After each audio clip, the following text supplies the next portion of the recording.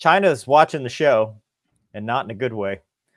So while we keep banging the drum that, hey, they probably should look into this, China's like, oh, yes, we've got you. And I figured out this time.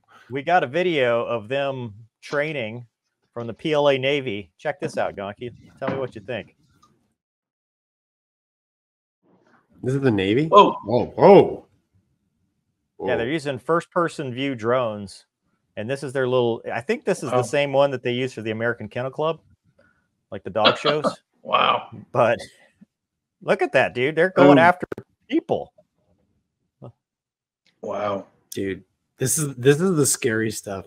That's the future right there, guys. Look at that. I mean, little backpacks. Yep. This is the scary stuff. Send your hand grenade over the wall, man. Wow. Are those Chinese soldiers? Yeah, that's their Chinese SEALs. Whoa. oh, dude. Gonky, no like. Yep. I mean, Gonky, get away from the window right now. Ouch. Ow. Dude. Yeah. I mean, back to the question. How do you stop that stuff, dude? Anti-drone technology, right? You know, I mean, unless you're like jam the drones.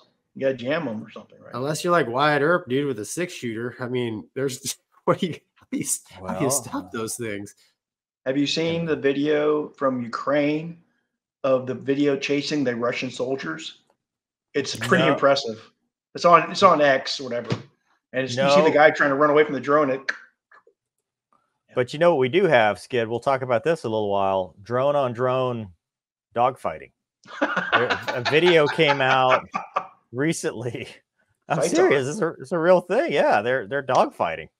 Okay. So we'll talk about that later. But yeah, as far as this goes, yikes. You know, I mean, this is we've talked about the need for defenses, because here's my concern, and I've said this every time. 4 dudes, backpacks, go across the border.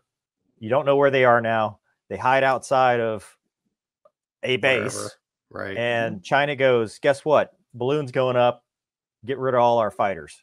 And now it's just drone after drone after drone. I did see an article where they were looking into F-15E shelters at Seymour Johnson. They were actually looking at ways to protect those aircraft because force protection now has to include these drones. Like, this is a very real threat, not just from a Chinese perspective, but terrorists. I mean, I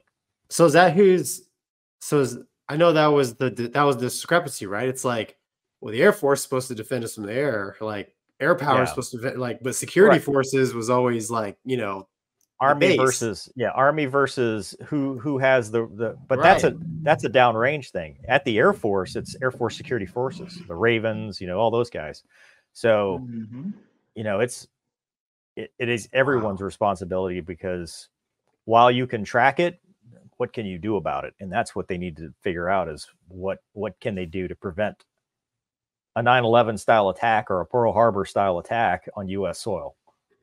Yeah, I mean, the only thing I can think of is kind of what the Russians were doing or trying, just throwing nets, right? Nets over their high value assets, just to block the drone. But I mean, if you get a nasty enough drone, a net's not going to cut it.